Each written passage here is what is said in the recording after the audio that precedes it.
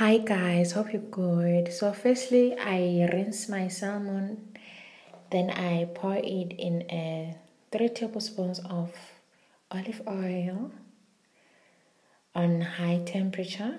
Make sure that the temperature is high and make sure that the oil is very hot.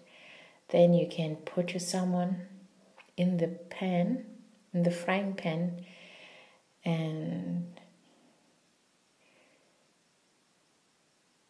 you fry it with the skin side first and you flip it over nicely. Oh, make sure you don't break it. Flip it over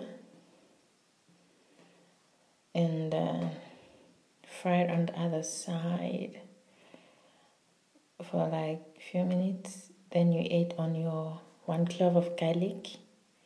Not getting blurry, sorry about that.